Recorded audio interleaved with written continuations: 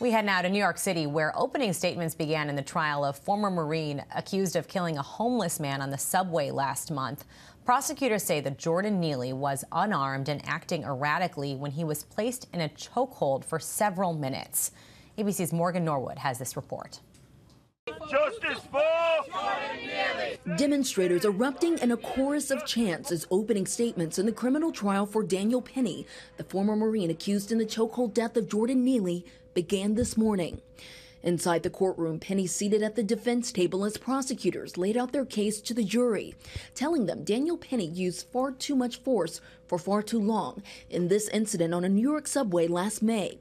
Penny seen here putting Neely in that chokehold that the prosecutor says Penny held him in for 51 seconds after Neely's body went limp, adding he left Mr. Neely lying on the floor unconscious and didn't look back.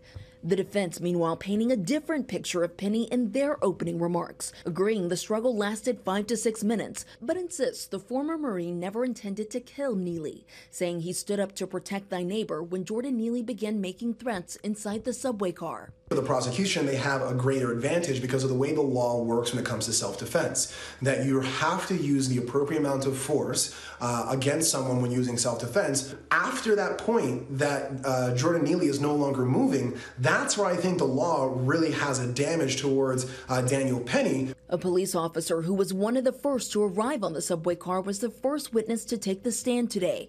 The jury viewing that officer's body camera footage, which showed first responders doing CPR and officers searching for weapons, but the only thing found in Neely's pocket was a muffin.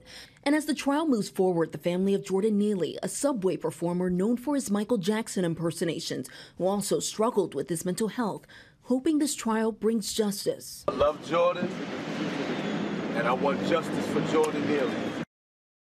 And this trial is expected to last several weeks. If convicted, Daniel Penny could face up to 20 years behind bars. Elizabeth?